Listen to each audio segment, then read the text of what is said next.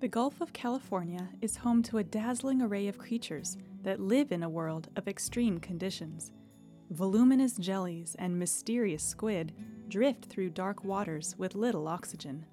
Ghostly crabs pick at giant tube worms, bathed in the scalding sulfuric water of hydrothermal vents. How do these animals make their living, and what factors shape their unusual physical environments? These are just some of the questions that MBARI scientists hope to answer during a 3-month-long expedition to the Gulf. The Gulf of California stretches 700 miles between the Baja California Peninsula and mainland Mexico.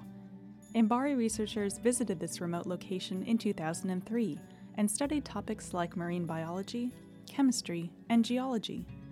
MBARI scientists are returning to the Gulf from February to May of 2012. They will measure ocean currents, study acidic ocean conditions, document deep-sea life, explore underwater volcanoes, and more. Scientists will use the research vessel Zephyr to launch an autonomous underwater vehicle, or AUV. This robot flies through the water and uses sound to create detailed maps of the seafloor. Scientists aboard the Western Flyer will use these maps to guide a remotely operated vehicle, or ROV. Called the Doc Ricketts, this ROV provides unique access to the Gulf's unexplored deep regions. Doc Ricketts is the versatile robotic workhorse of the expedition.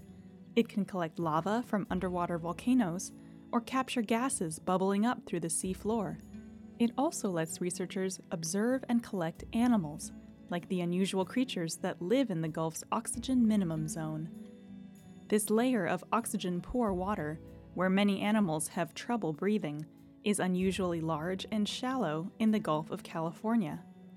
MBARI scientists think the oxygen minimum zone forms a barrier that crowds many animals near the surface, like these delicate invertebrates called larvaceans.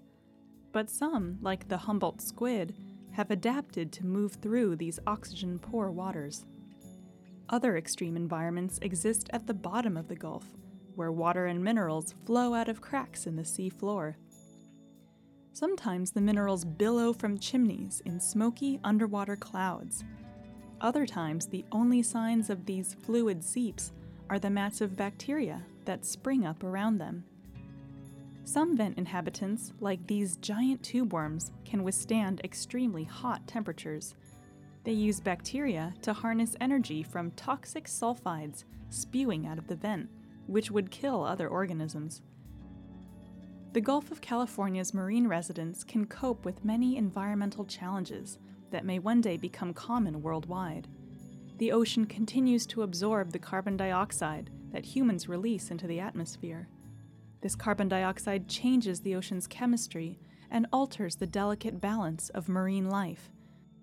MBARI's researchers are studying the Gulf to better understand how creatures elsewhere may respond to a warmer, more acidic, and low-oxygen ocean.